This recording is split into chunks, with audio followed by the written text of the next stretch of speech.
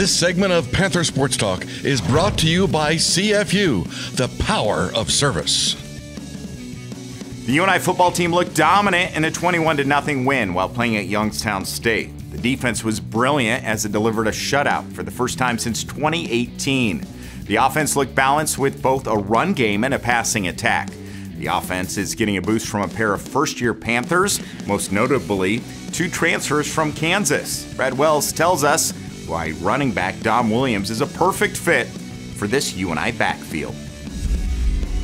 UNI's new number 7 scored 2 touchdowns in UNI's first road win of the season. It was Dom Williams' 3rd multi-TD game of his career, having played 3 years for the Kansas Jayhawks.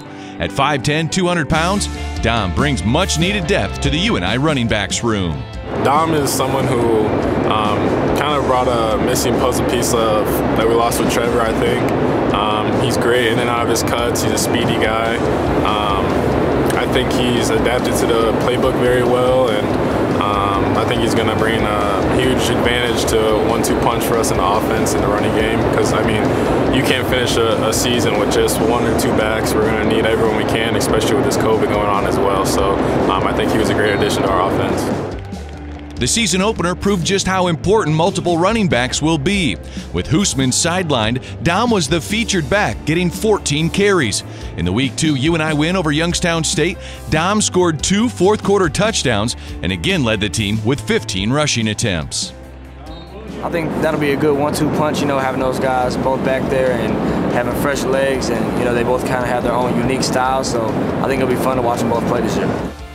And then Dom just transferred from KU. He's really just he hits the hole hard too. He's kind of a one-cut guy, just makes plays, hits the hole hard, and just does his job.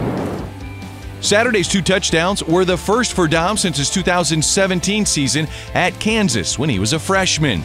He scored 3 TDs against Ohio and twice in a game against Central Michigan. His 2 scores on Saturday felt good for someone looking to have an impact in year 1 at UNI. He brings a strong presence and veteran leadership to this year's Panther football team. When the chips were down and we had to make some plays, Dom was one that made those plays. So he's growing as a player, he's maturing as a player here, but that experience is big. He hadn't scored a touchdown since his freshman year at Kansas. So it was a while since he's been in that end zone, and I know that was important for him and special for him to get back in the end zone and be the player that he came here to be.